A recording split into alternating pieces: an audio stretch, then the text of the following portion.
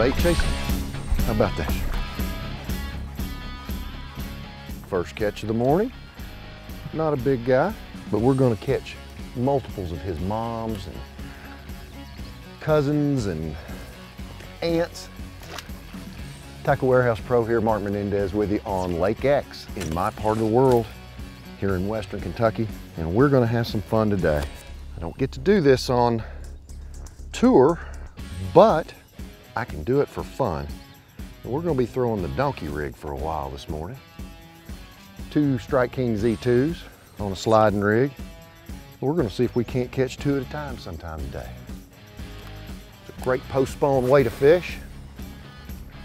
It's a lot of fun, particularly for folks that don't have a lot of experience. It's visual, it's just like topwater. I'm watching the 2 Z2s go crazy. Back and forth and back, it does crazy stuff, so it's kind of fun to watch. And it keeps the interest of young people and people that haven't had a lot of experience fishing. And us guys that fish an awful lot, it's still a lot of fun. We're here in mid to late spring. It's a post-spawn bite, few fish still on the beds, a garden fry, and this commotion that the donkey rig creates really gets those bass attention when they're guarding their fry. And plus it's a competition deal. You see those 2 things moving back and forth, and it creates a lot of excitement a lot of the time. So that's why I like to fish this thing. It's just a blast. Not only is this a heck of a rig for largemouth, but smallmouth and spotted bass hate this thing in clear water. They'll come for miles to crush this thing.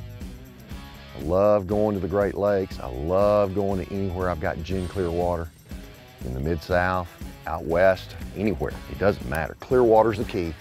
They've got to be able to see this thing. It doesn't have any vibration. It's all visual. And with the Z2, it's made out of the ElazTech material, and it's real stretchy. The advantage that gives you over regular plastisol baits is that when I take a plastisol bait and do this, it immediately starts falling real fast to the bottom. This ElazTech material makes it have a hesitation as it falls, and that's when they end up biting it most of the time, is on that hesitation.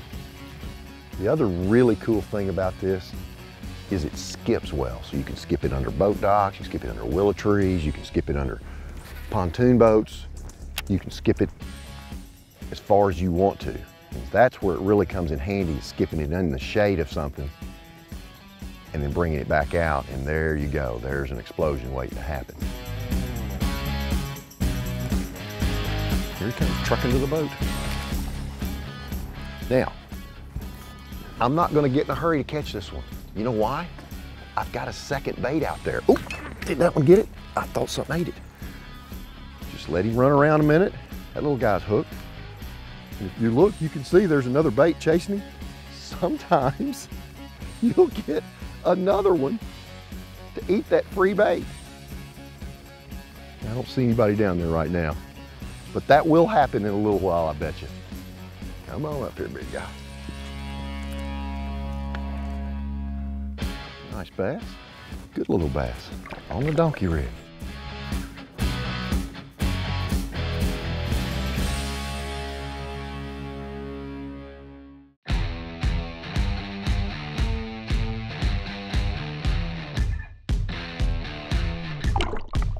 The rig consists of 2 leaders, 2 swivels, 2 hooks. You can see I have a swivel here, a barrel swivel here, barrel swivel here. I pass the main line through my longer leader. You can see there's about 3 inches difference in the 2 baits. The longer leader needs to be on top so it slides up and down the rig.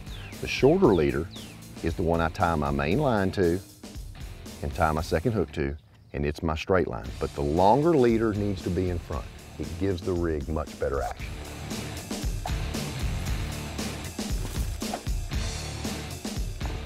A lot of times when I first get out here, I'll have mixed match colors even. Something a little bit different, you know, kind of in a shad hue or a bluegill hue or whatever, but I'll have mixed match and you'll instantly see what their preference is. Then you can double up and be on the right color real quick. I've even taken a Strike King Zulu which floats, and a Z2, and that keeps the bait real high in the water column. If I don't want it to go down at all, I'll take the 2 Zulus and put it on there, and I stay in the upper part of the water column. But I like the availability of this bait because I can do both of it and I can get it deeper. And it doesn't have to be utilized as a topwater bait all the time like this. You can let that thing get down, let it get down out of sight. And you can fish it like a worm even. I mean, just twitch, twitch, just nice and slow. Get it down there in that 8 to 10 feet range. Twitch, twitch. Keep it down there deep if you need to. We've got an inside grass line and an outside grass line in this lake. And those bigger females, that one got it out there deep, are on that outside grass line. Look at that. Better fish there.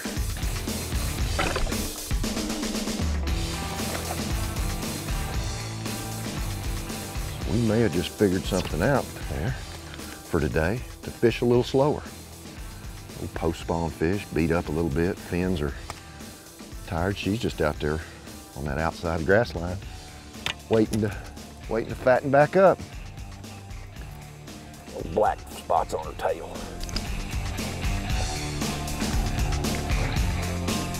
That fish came from about 8 feet of water. The earlier fish came shallow, shallow. So you're in the boat with the laziest guy on tour. I don't like to have to work hard for them. So let's try that again. Let's fish out here a little deeper.